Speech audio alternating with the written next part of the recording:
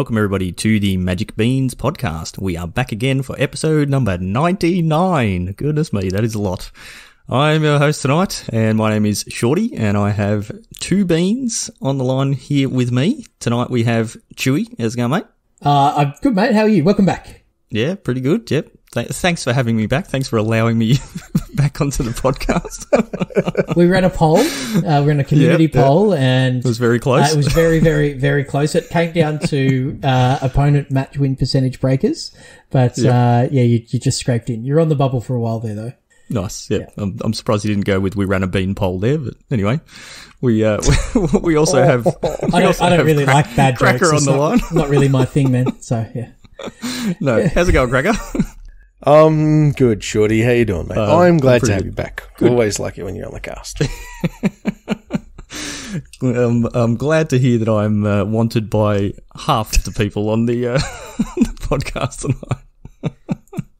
Where's Disco Stu? Right. We need a tiebreaker here. That's right. Yeah, we do. No, glad to have you back, mate. Glad to have you back. Yes, glad to be here. Been pretty crazy busy for work lately, and been working some big hours, but we are almost at the 100 episodes, and I'm definitely going to be there for that one. So I thought probably should be on here tonight just to make sure we're still on track for the big episode next week. So you don't want to do a blaster boy and just show up for the big events, do you? Yeah, that's fair. No, I just disappear off the face of the earth and then randomly show up and go, hey, I'm still around. Yeah, a wild blaster boy appears. Yeah. All right, we do actually have a lot to talk about tonight. There's been a few things going on, and Cracker is back again tonight, which means there's definitely something big to talk about. So we will get into that. But before we do, Cracker, seeing as you just spoke, you can talk about our awesome sponsors. Sure, love to. Josh and Pat's MTG Bazaar. They are the awesome sponsors of our podcast and the Magic Beans tournament series.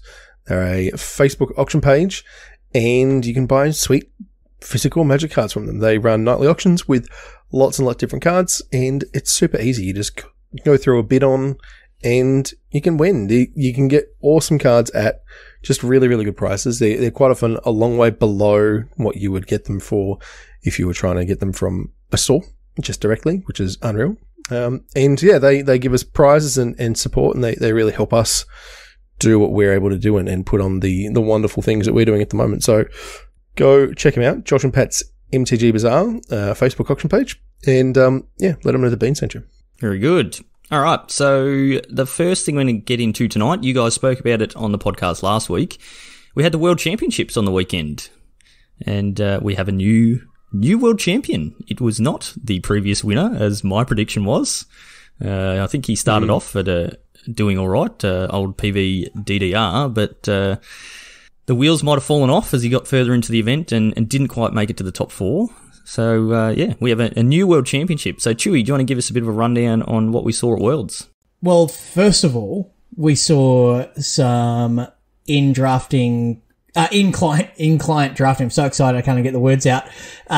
So like a custom draft, like effectively, you can get 8 of your friends and draft that. So, hopefully that was a bit of a prelude to an upcoming, enhancement to the arena. We weren't sure if they were actually going to do it in client, because the last Worlds they drafted paper and then imported their deck list. So that's right. Caused a bunch of issues, but obviously they couldn't do that this time. Yeah, there was that controversy with Mengu, I think. Yeah, that's right. Yeah. So we launched into the draft, and then after the 3 rounds of draft, we moved into many rounds of standard, and there were lots of mountains and lots of islands played over the course of the weekend. A few forests in there, and maybe even a plains or two. Not a lot of swamps, a couple. Definitely a supporting colour here, but we had a top 4 eventually, which was Andre Strusky with the Is It Epiphany, not Ian, Jan Merkel with the Grixis deck, Jay DePraz with the Team of Treasures, Yuta Takahashi with the Is It Dragons as well.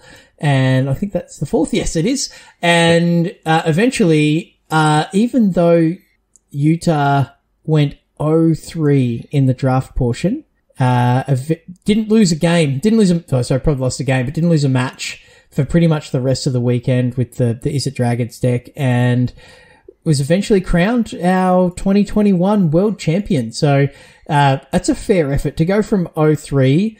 If I started a tournament 03, I'm pretty much written off. I'm taking my bat and ball and going home, and I'm that tilted, right? But absolutely, yeah.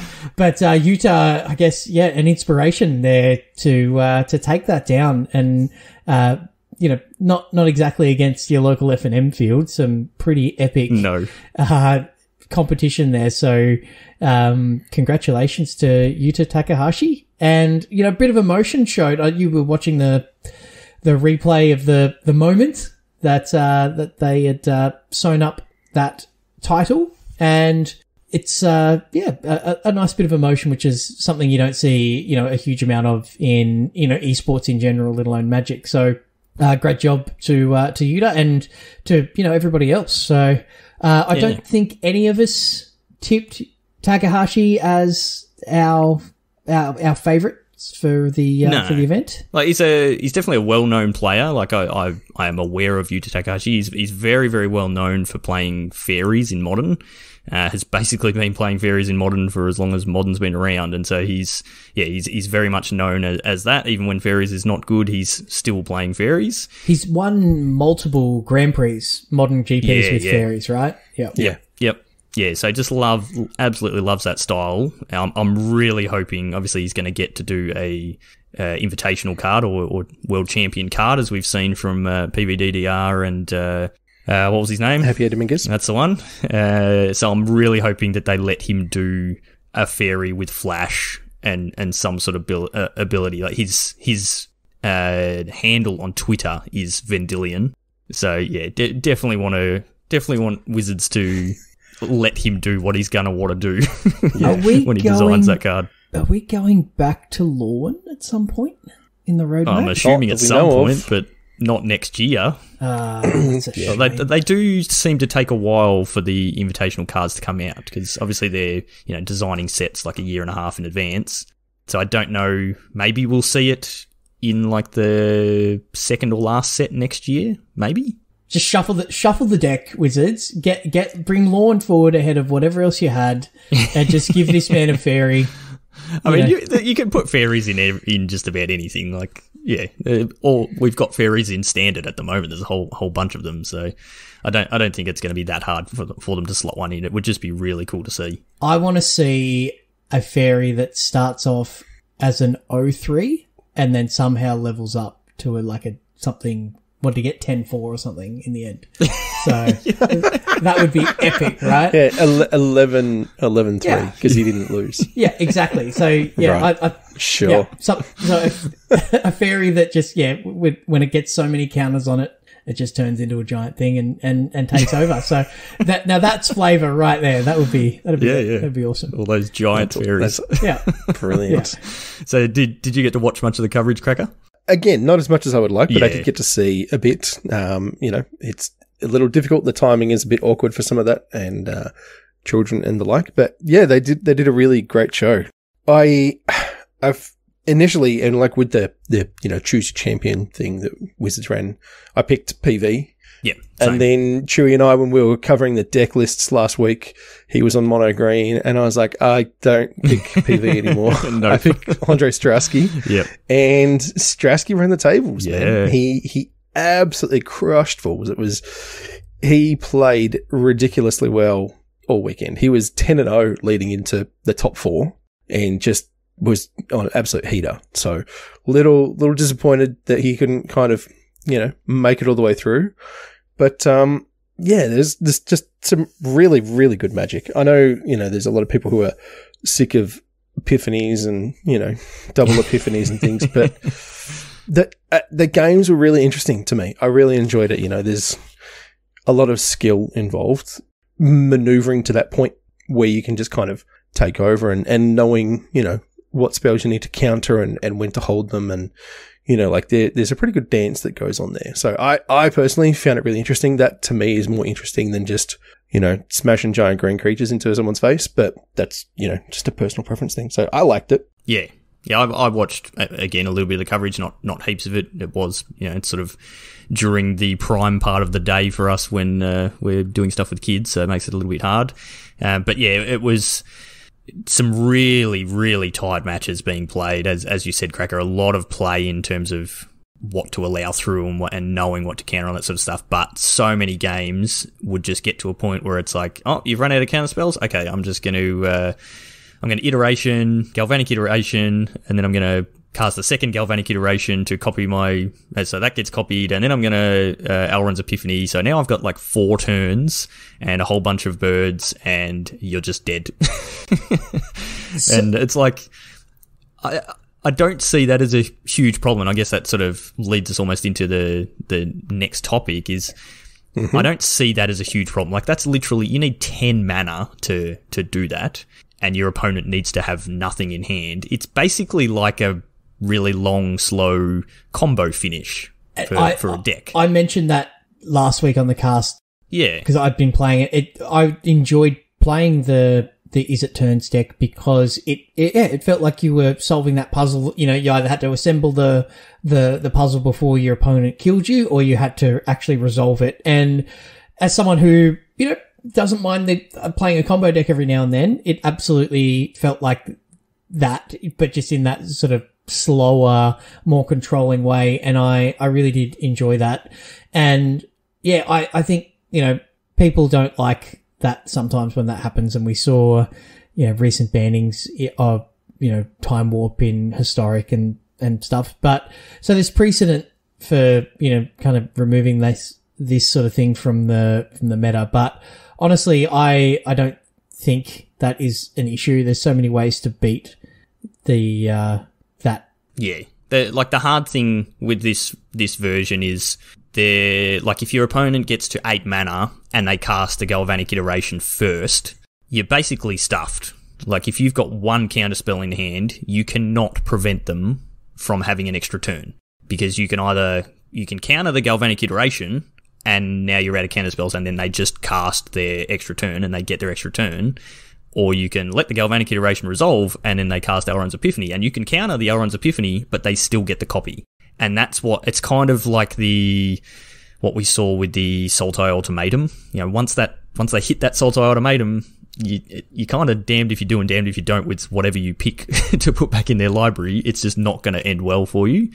And the main complaint I've heard from people is the birds that you get from Elrond's Epiphany. It's by creating 2 creatures, it just gives you 2 chump blockers, and then when you're able to turn those 2 flying creatures into 4 or 6, they end the game very, very quickly. And that's what people seem to have the issue with. So, hey, people with the issue, a 7 mana sorcery is a powerful effect. Wow. Yes. Oh my gosh, I am flabbergasted. I know, that's so for me, this people hate blue. And I really, I honestly believe that. Blue. Not everyone, but if you play a Blood Chief's Thirst and you kill someone's Night Pack Ambusher, right? They're like, oh, okay, you got me. Yeah. Unlucky. Never mind, my creature's dead. If I cast Jwari Disruption and counter it, people are furious. There's I don't understand. There is a disconnect for whatever reason that people have between the fact that blue's counter magic is just removal spells, guys. We're just doing it on the stack instead, okay? And look, I obviously I love countering things. I like, that's fun to me. It's not necessarily any more skillful than knowing when to time your black removal spell or your shock or whatever your it is. Green fight spell, right? Yeah, exactly. Your Blizzard Brawl. But to think that the thing that annoys me is when as someone who's been playing Delver, admittedly he knows it's bad at the moment. If I yes, it is. But I can attest to that. And that's fine. If I let a Seeker's Chariot resolve, I am as dead as if you are letting a Elrond's Epiphany resolve. Yeah. Right? It is the same thing. It's a 4 mana thing that makes 2 creatures on 3 bodies, right? It's the same thing, but no one is frothing at the mouth about the way that these green cards or, take over the game in the same way. Like, those resolving without an answer will win just as quickly as an Asika's Chariot, as a Elrond's Epiphany. So, yes, it feels bad. I saw, Maria and, I've gone blank on her name now. Megan, yes. They're like, Megan put it this way. She's like, I'm not stealing your turn. I'm just creating myself a whole brand new one from nothing. It wasn't there before. And now I'm just having an extra it's not turn. Mind I didn't Slaver. take anything of yours. Yeah, it's not Mind Slaver. Yeah, exactly. So, look, I can understand the feels bad, but if I have got the game to a point where I've got 9 mana to cast 2 sorceries, or an instant and a sorcery, then I should get to win. Yeah, exactly right. Like, the game has to finish at some point, right? So how does it matter if it's just like Asika's Chariot into Ren and 7 and you're copying, tree folk tokens that are 5/5s and 6/6s and like short of a sweeper, they win, or, Anyway, it's just the perception of it, and it's as Chewy said. We saw Time Warp get banned. We saw what was the other one? Nexus of Fate got banned instead, and people they have that perception of, oh, you're taking all of my turns, and I never get to play the game any further. But really, that's no different to any other combo deck we've seen where KCI, someone has a really big long turn and they win the game. But they've had to take a lot of actions to get to that point and get the game state to a point where they can actually do that. And in that whole process, you had plenty of opportunity to stop them from doing that. Exactly. So let's flip it on its head for a second, right? Let's just say, Cracker, I'm playing mono green and you're playing the Epiphany deck.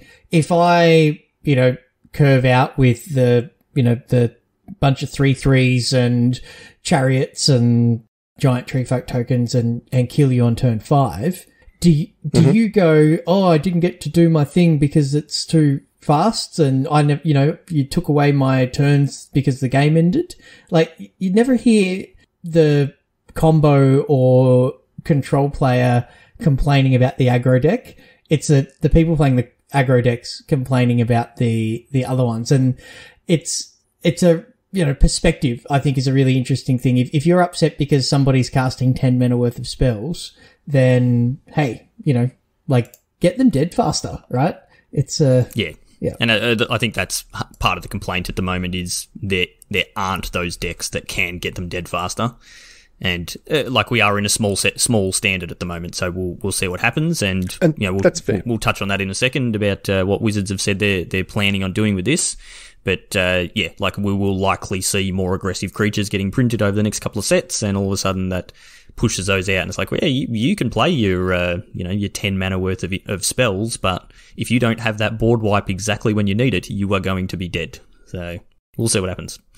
Speaking of potential bannings and actual bannings, we had an announcement that was actually this morning. I believe this announcement came out of nowhere.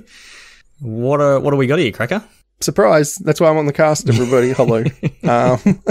And obviously, we're talking specifically about Epiphany because it wasn't banned, right? That was one of the things that a lot of people were calling for. We saw a lot of copies in a lot of the top decks at Worlds, and it did very well, right? But with the upcoming release of Crimson Vow, they've decided to make no changes at this time. So, correct move. Ultimately, I wouldn't be. Yeah, I agree. And you and I said that last week as well, Chew. We thought that Worlds is such a small, specific field that it really shouldn't be influencing large scale choices around what Wizards does. That's not a good metric to use. And they agree, right? That's something that they've agreed with. And the fact that we've got a new set coming out in literally 3 weeks or something. Yeah, it's not long. And it's going to be packed full of vampires. Vampires are very aggressive creatures. So, I would not be surprised at all if we see a really good, red-black aggro vampire deck in the wings, which can just exert enough pressure that you don't get to do 10 mana things. Yep. However, Historic is a whole different thing.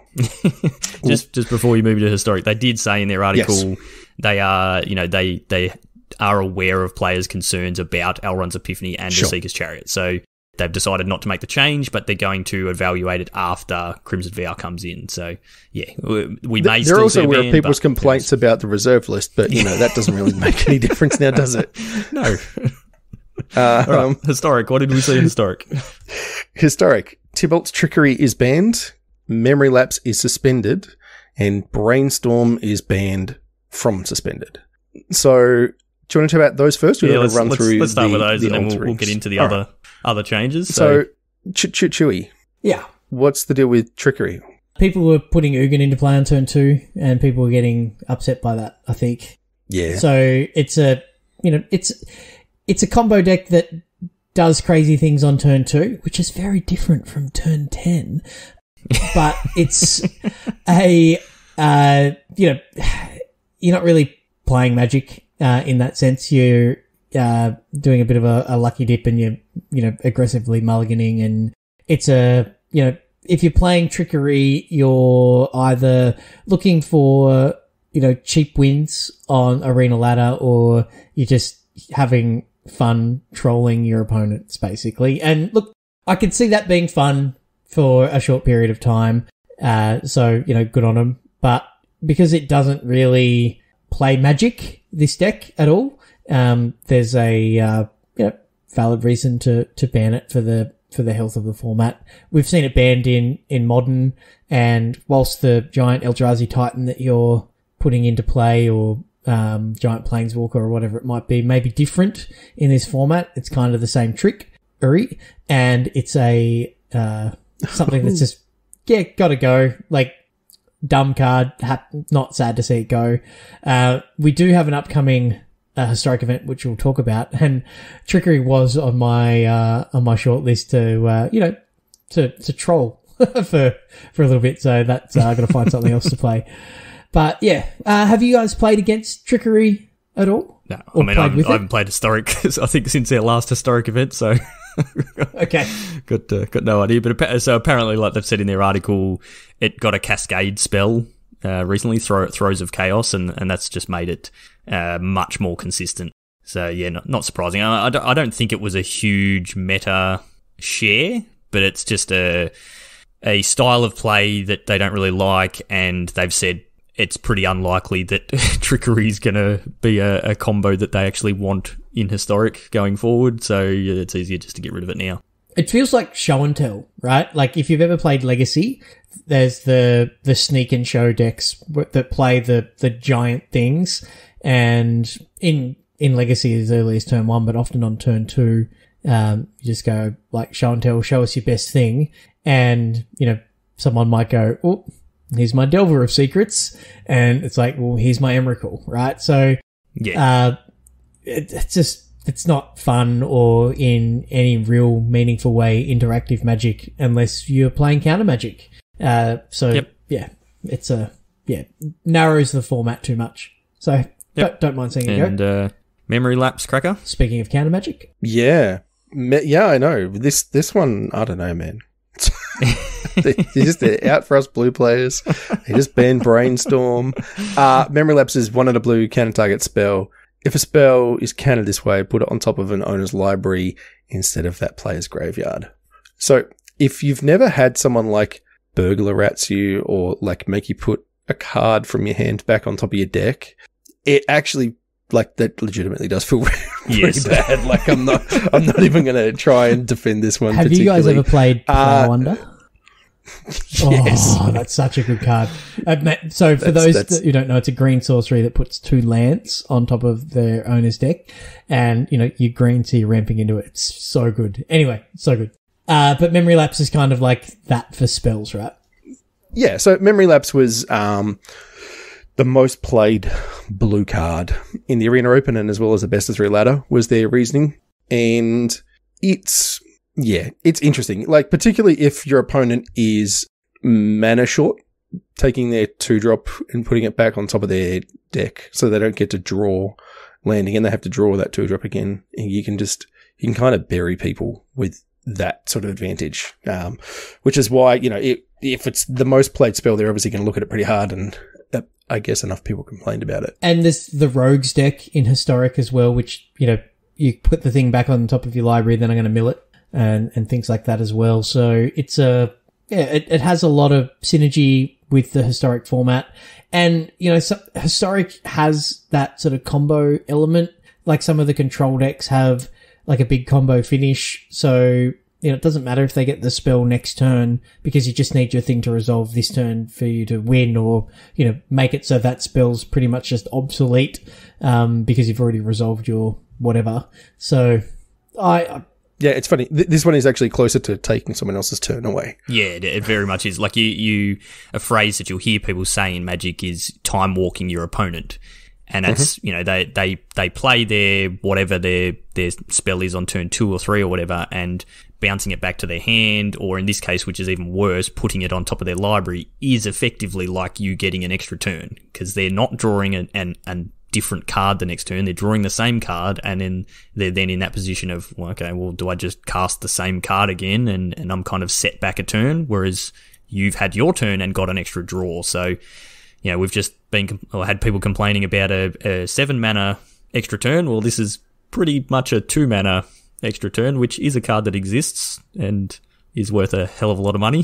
So, a lot more than memory lapse. But so, it's a hypothetical question. They do say in their article that it's going to be hard to see how this is going to impact the format, because it's not a obvious combo card or anything like that, but it's likely to improve diversity, which I sort of agree with. I think it was the de facto blue spell that you play in decks that are able to play blue. So before we move on, we haven't had enough tangents tonight. With memory lapse gone, if Wizards were to do another historic anthology or whatever they call them, do you think Remand would be problematic in historic? Remand is very powerful. Very good, yeah. But yeah, like Remand would basically fill the slot of memory lapse. It would become the de facto blue spell you play if you're able. I think you're more likely to see mana leak, right? Yeah, I'd agree with that. Yeah, I think having who knows? I mean, which is nowhere near. Whoever would have thought we'd have Brainstorm in historic? What about mana drain? Yeah. Can we get that? Shorty, we don't have Brainstorm in historic anymore. No, we don't. Yeah, I have 4 wild cards back. Or I will have soon. Hey, congratulations! you do now. If you had if you have memory lapse, I'm sorry, you're gonna have to wait a bit before you get your wild cards back for that one. But Brainstorm is gone. Oh, I am shocked and appalled that. I mean, I'm a little bit sad. Yeah, sad that we don't get to cast it again. But it's correct. Definitely, no one correct. saw this one sticking around. But there's no fetch lands. It's the age-old argument that's completely wrong. Yep. Turns out it doesn't matter. Yeah. So Brainstorm gone. I think that's a good thing, and I don't think anybody thought it was coming back off the suspension list. So good to see that we're getting our wild cards back on that, and I don't think we'll see memory lapse come back either. So if you've got those, more wild cards coming your way. So they did something else, Cracker, with this announcement. Do you want to go through that one? I do, yeah. So they did rebalancing.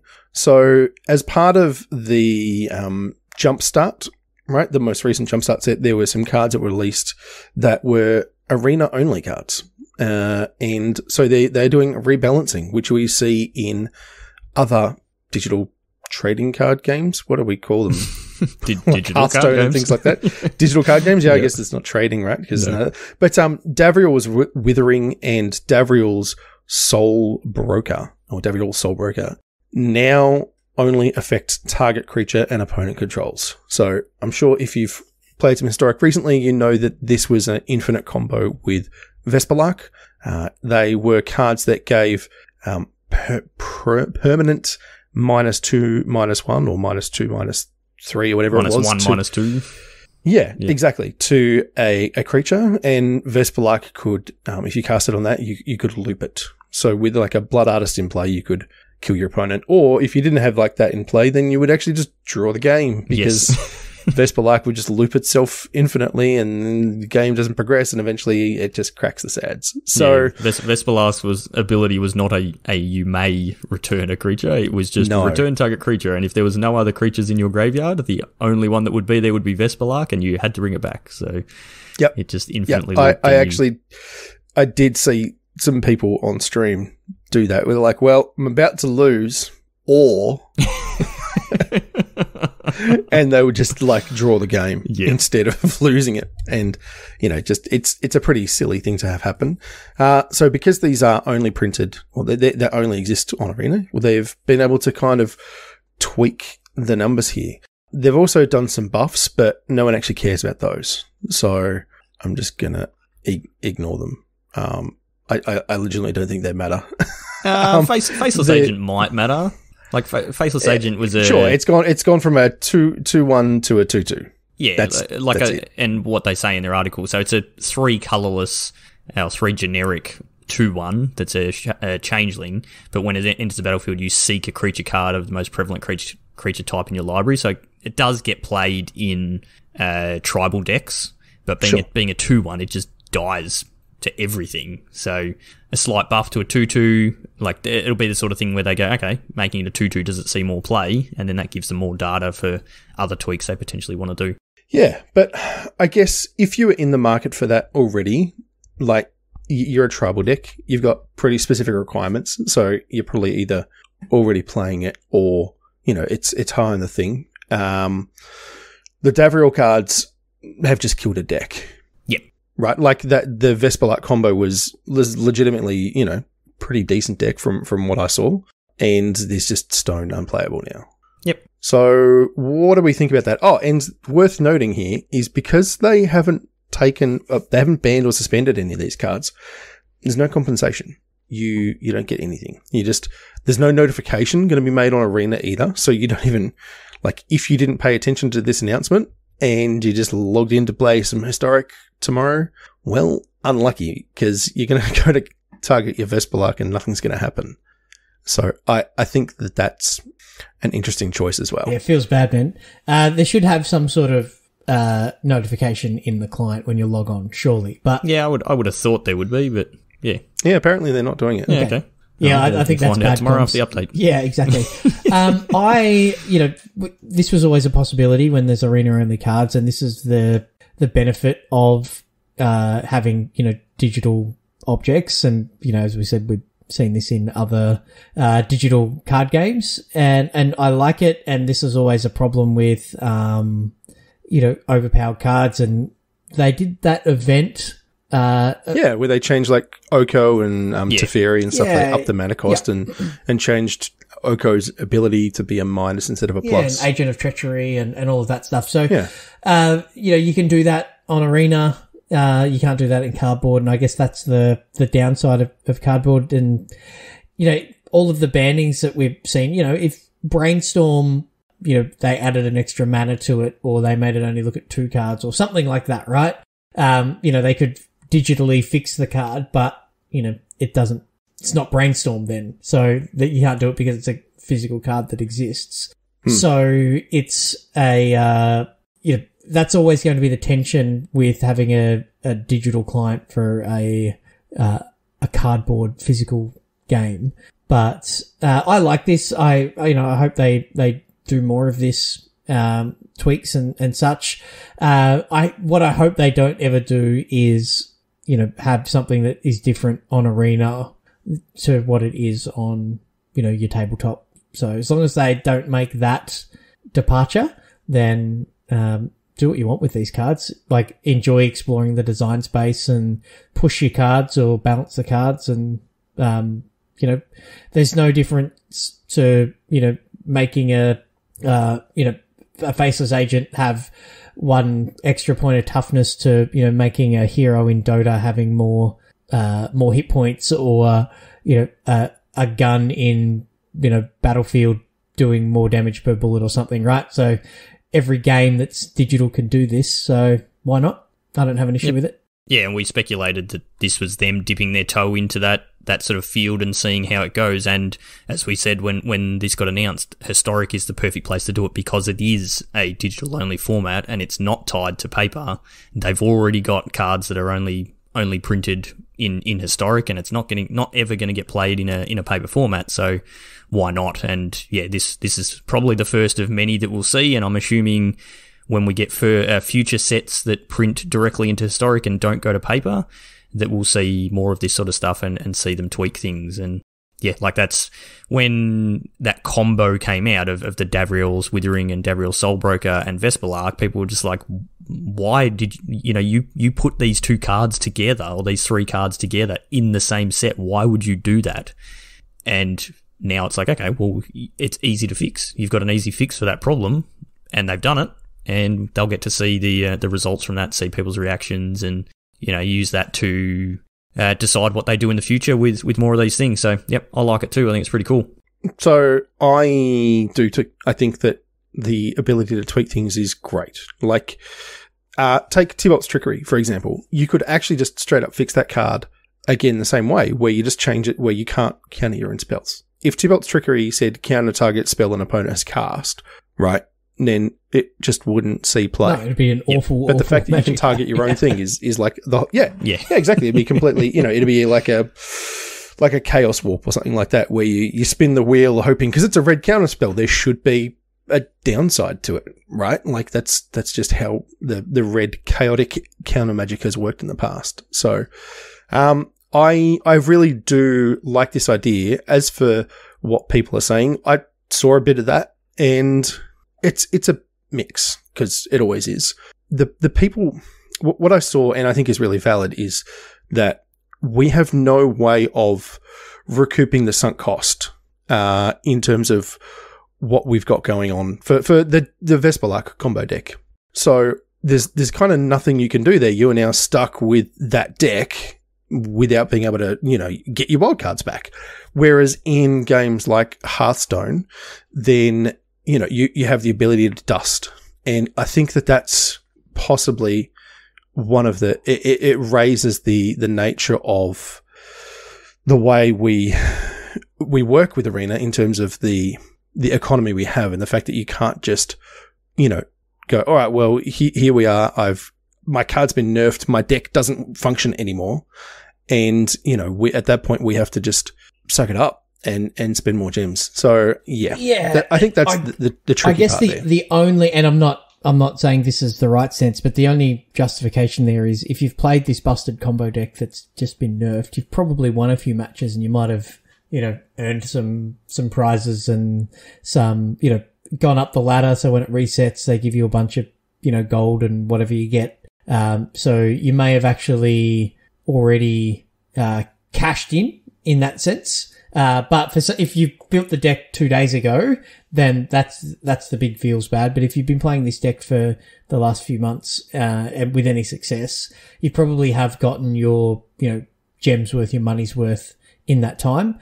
So that's it's just like paper magic. If they banned Mox Opal, I've just got Mox Opals sitting in a box now, right? I could sell them, absolutely, but not for what I got for them. So even and dusting's the same thing. You're not going to get the equivalent investment on that. So it's no, that's completely right. But you have the option to turn around and sell Mox Opal. Yeah, absolutely, I do. But you can go, all right, well, Affinity is no longer a deck. There are people who play in Pauper. There are people who play in Commander. Like, there are other avenues. There are people who want to collect all the different sweet variants, right? Whereas on Arena, it's just like, no, sorry, unlucky. Yeah, but, a rare wild card isn't worth $80 either. So, it's a different economy. So, yeah, look, I'm not saying I 100% agree. We should have some dusting. Absolutely. Let us get rid of the cards that we're supposed to have, this, historic format to use in, and then you've printed cards specific for this. It's a whole nother topic of conversation, absolutely. And let's not go down that rabbit hole tonight. But sorry. Yeah, it doesn't seem well, we were talking about like what people's reaction was to this type of change, and that's the one that, seems the most valid. Well, valid is not the right word, but the one that kind of gets brought up again around, the economy based on the fact that... But think of your unplayable faceless agents, Cracker, that are now tutus. So it's just... exactly. So much better. Yeah. So, yeah. But no, I do agree with you. I was just trying to add that, a counter perspective to talk through it, but we could talk through it forever. But, it's one of those things. So where does that leave, Historic now?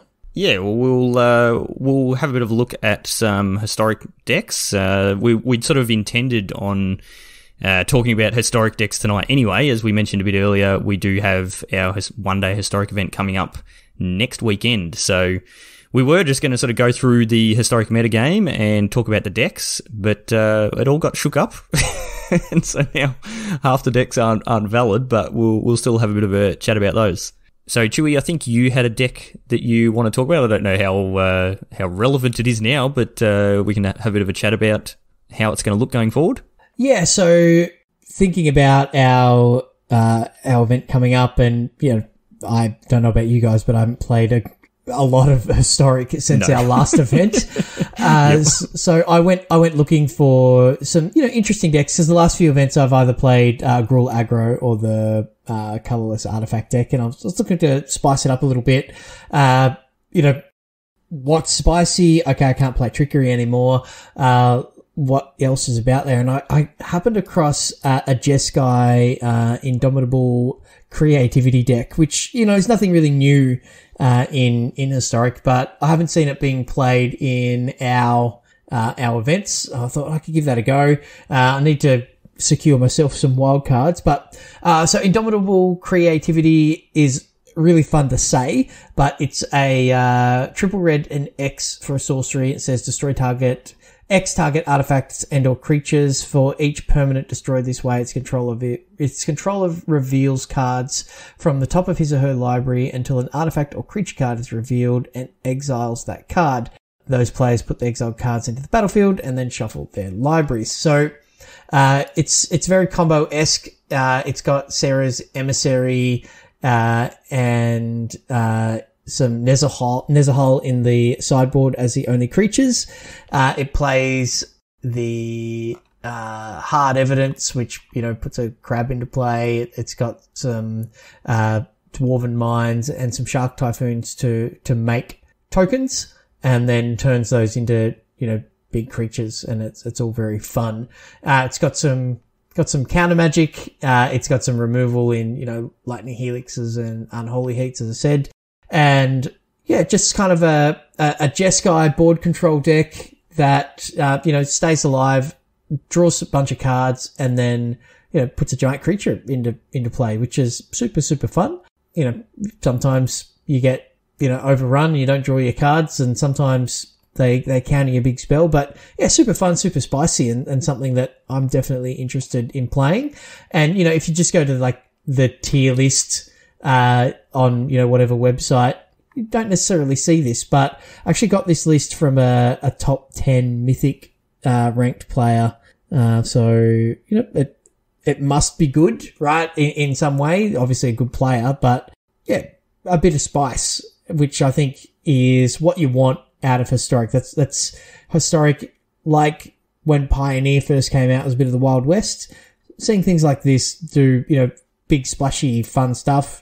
I'm all about that. I'm interested in playing a deck like this. What about you, Shorty? What are you interested in? Sarah's Emissary is an interesting card as the top end. I'd never even seen this card before. It's 4 white for a 7/7 angel flying.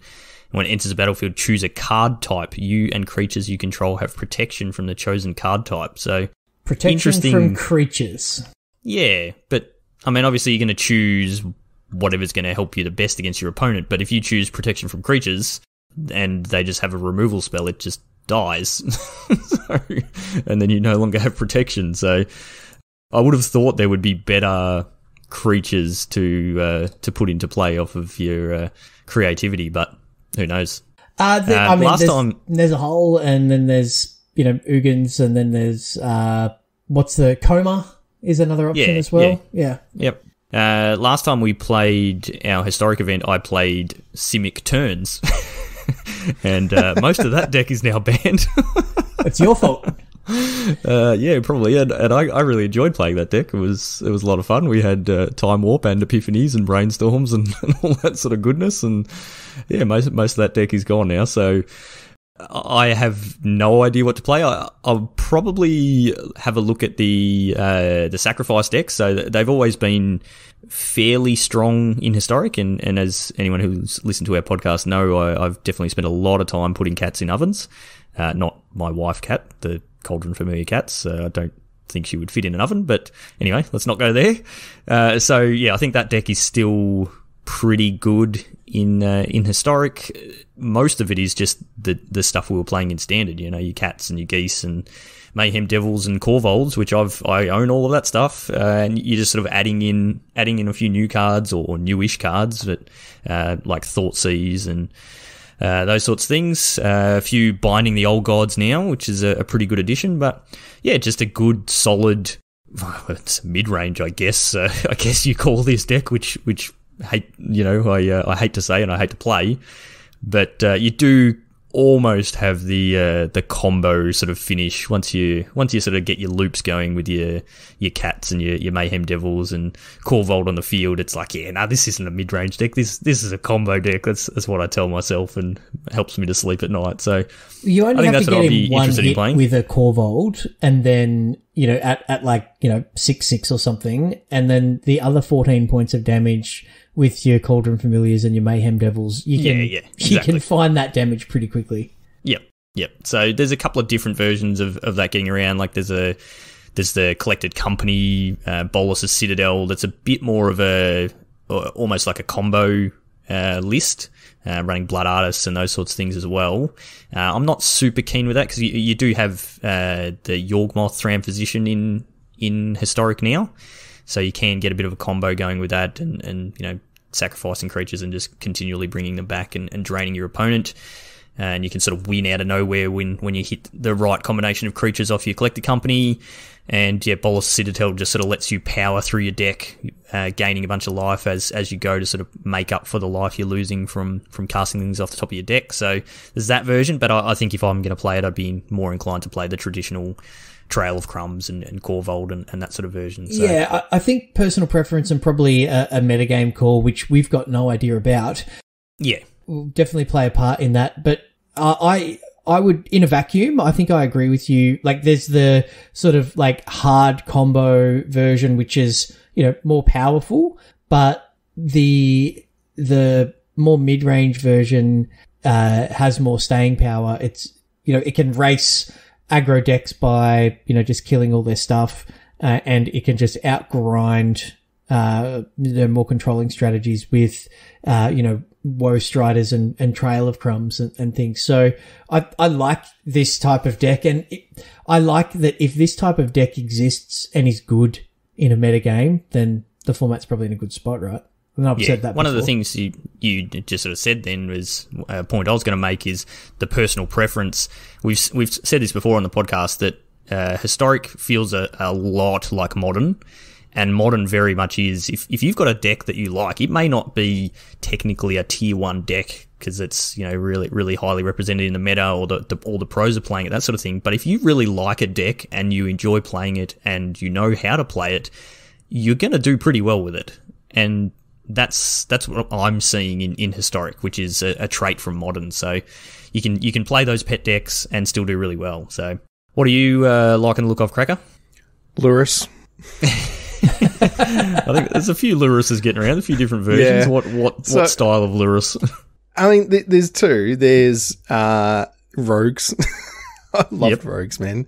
I don't know what replaces the Memory Lapse now. Maybe we get to play Brazen Borrowers again, which was always a lot of fun. I mean, it's just got some upgrades from the standard lists. You get Thoughtseize and Archmage's Charm and a couple of other things, just better mana. So that one seems like my kind of jam. And just Burn as well. There's just Boros Burn.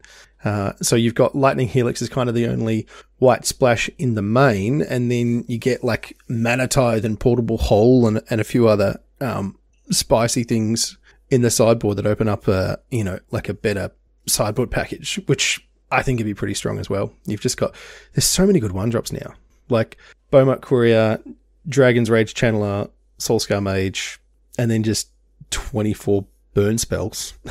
We've got pretty strong. Unholy Heat now as well, which is very, very strong. I'm looking at a mono red list here, and when you're only playing 2 Bone Crusher Giants, you've got some pretty powerful cards in your deck. This one's a Lurrus deck, so it's not even playing Bone Crushers. Yeah, okay, yeah. But if you wanted to go that way, you could absolutely do that as well. What they are playing, and I love this, Static Discharge. Wow. Like guerrilla tactics and accumulated knowledge and things like that. You know, way back in, you know, the olden times of Magic were good cards, and where they counted the number of cards of that same name in your graveyard. So Static Discharge, 1 and a red for a sorcery, deals X damage to any target where X is 3 plus the number of charge counters on Static Discharge. Put a perpetual charge counter on this card for each card named Static Discharge in your hand, library, and graveyard. So yeah, the first Static Discharge does, you know, 3 damage, and then the next one does 4. You know, it's just, you're doing a lot of damage very quickly. You love drawing those in multiples. Very cool card. One of the, you know, arena only ones, and it's pretty cool. I like it. Someone's been rubbing their socks on the carpet really, really fast. Yeah, that's right.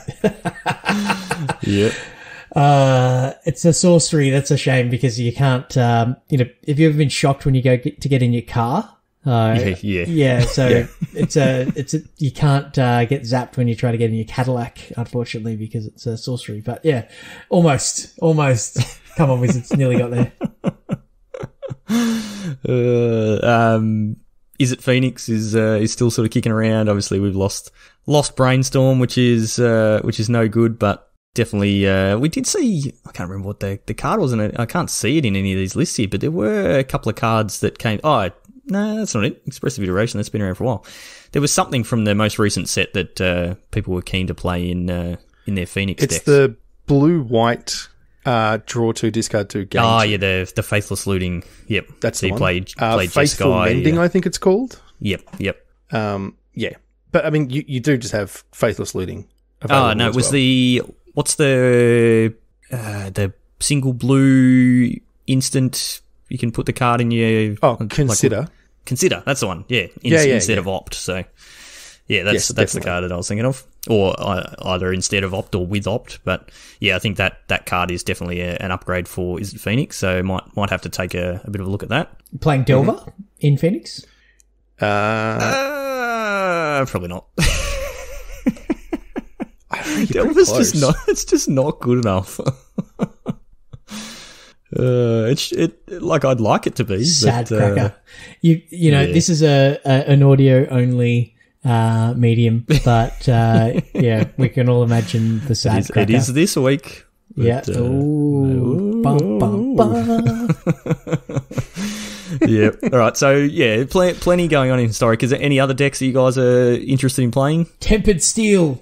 Oh yeah. Okay. Yeah. Like I mentioned Mox over a little bit earlier, and I love me some Affinity. You know, one of the first decks I owned was Affinity, and yeah, it's a more budget friendly deck. So it's just got all of the 0 and 1 cost artifact creatures: Ornithopter, Stonecoil Serpent, Gingerbrute, Lockthwain Gargoyle, Construct with some Steel Overseers, and it's got a bunch of all that glitters and some tempered steels to make everything big. So it's just like a spew your hand onto the board aggro deck, make them big, and you know, bash your opponent till they're dead. Very much a linear one trick pony, but asks a very, very specific question of, do you have a sweeper? And if they don't, then yeah, chances are, you know, they're going to deal 20 very quickly. So a good option if you don't want to spend too many rare and mythic wildcards. It's a more wildcard friendly deck. I think the only rares are Steel Overseer and Tempered Steel itself. Everything else is commons and uncommons. So yeah, if you're just looking, you know, you want to play, you want a competitive deck, and you like turning stuff sideways, then this just might be what you need. So yeah, I'm excited by that. And again, similar to Modern, there's a ton of budget decks that you can play that are still very, very competitive. So if you're thinking about playing in a Historic event and you're sort of putting it off because you don't have a Historic deck, definitely go and check out some of the budget options, because there's heaps of decks you can play that are using cards you've probably already got from recent standard decks. It's some of the rares and mythics, and then just a bunch of commons and uncommons that you can fill the deck out with. And just come and have some fun, because the matches are always fun. I think the last historic event we played, there was like 2 decks that were the same, and just about everything else was a different deck. So very, very diverse meta, which makes it an awesome fun event, and plenty of fun to stream and just sort of see the crazy shenanigans going on. So we'll give probably more of an update on historic after the event and sort of see where it's at. But yeah, that event is coming up on the 23rd of October. The registrations are open now. The link for Challenge will be in the show notes, as it always is. But it's over $200 in cash and prizes, and the last chance to get some Envy points. So our current league is finishing up tomorrow night. We're recording this on the Thursday night. All the matches need to be done by tomorrow night, which means we'll be divvying up the points from the group stage of that, and we'll know, sort of who's right on that cusp and who really needs to play in the historic event to try and get their hands on those last couple of points. I mean, it's pretty much guaranteed that Rolling Royce is going to take out the 3 points from the historic event, so we can kind of write those off. So really, you're fighting over the 2 and 1 point slots there, because we all know how Rolling Royce goes in those events. There's also Aragoth, who has just crushed many historic events as well. So definitely. They're kind of the end bosses for us. So. Yes, absolutely. That's coming up next weekend for us. That'll be on the Saturday. I think, Chewy, you're aiming to stream it. Yeah, that's definitely the plan. It's on the calendar on the fridge, so hopefully, it's dependent on my dependents, obviously, but we'll. That's definitely in the schedule. Yeah. Yep. If you want an event to play this weekend, there is another Arena Open, another standard Arena Open. So that'll be over this weekend, and it's the same deal as it has been the last time. Do you remember, Cracker, what the cost is for the entry on those? It's like 20,000 gold or something. 20,000 gold, or I don't know actually. I can't remember. It's been a little bit since I looked. Yep. Sorry. Yeah, I think it's 20,000 gold or 4,000 gems. That seems right. like a lot. Yeah. Anyway, No, I all think the that's details about right, for that. actually. Yeah, okay. All the details for that are in Arena. Like, they usually have it advertised sort of on the main thing as you log in. But yeah, it's those events where you can win through to day 2, and then you're playing for 6 wins to get $1,000 cash, or 7 wins to get $2,000 cash, US again. So better value for us Aussies. So definitely get in on those. If you're someone in our community and in our Discord, definitely let us know how you're going, and if you do end up making it through to the second day, we want to know how you're going so we can cheer you on. Just look it up. It is 20,000 or 4,000. Yep, cool. There's normally plenty of chatter in the events channel or the historic channel on the Discord as well. So even if you're not playing and you just want to see how the others are going, there's always some good banter in there as well. It's great. Yep, very good. And the last thing we want to talk about is our 100th episode next week. Goodness me. How on earth did we get to 100 episodes, guys? Talent? No, it's not that. I mean, we're not actually there yet, so maybe we won't. Maybe we won't get there. Let's not, count our chickens, right? Yeah.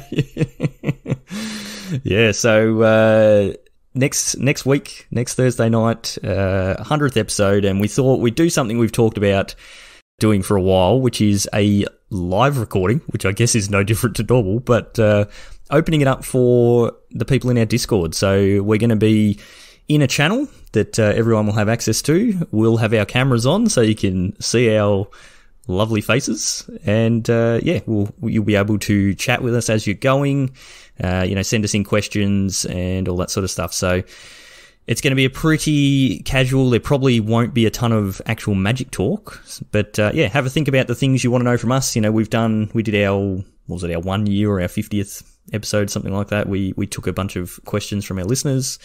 But if you either didn't listen to that, you weren't around, or you've got other things you want to know, then jump into the channel and ask away. So it should be a lot of fun. We'll probably have the channel open from about 8:30 Melbourne time, and start recording once we're all ready to go. So get in on that. Should be a lot of fun. Yeah, I'm looking forward to that. It'd be something a bit different, and we've seen bringing in the bean sprouts and things. It's having the community involved in the cast is always, just really, really fun. So I'm looking forward to, being trolled live on the podcast. So it's going to be really good. Trying to not let that affect our recording. Exactly. It should be good fun. All right, so that's going to do us for this week. We will put up in the Discord an event for that. Discord now has a function where you can set events in your server, so we'll put that up so everyone knows when it's going up and when to join the channels, all that sort of thing. So if you want to get in on that, if you're listening and you're not already a member of our Discord, then why not? I don't understand why not. It is an awesome place to be. We've got tons of really cool people in there, so the link will be in the show notes, as it always is. The link for the historic event is in the show notes as well, so jump in on that. No more leagues this year. This is our last one, but come and play in the historic event. And there may be another event that we do, more casual thing, just sort of to wrap up the year, but we'll see how we go. There's also a link in the show notes for our merch store. You can pick up some hoodies and t-shirts and all that sort of stuff to show us some support and show off some sweet Magic Beans gear. Go and check out Josh and Pat's MTG Bazaar on Facebook, or go to jpmtgbazaar.com.au. Join up the Facebook group and check out their daily auctions. You can find us on YouTube, Facebook, Twitch, and Twitter, all of those places where Magic Beans or Magic Beans cast.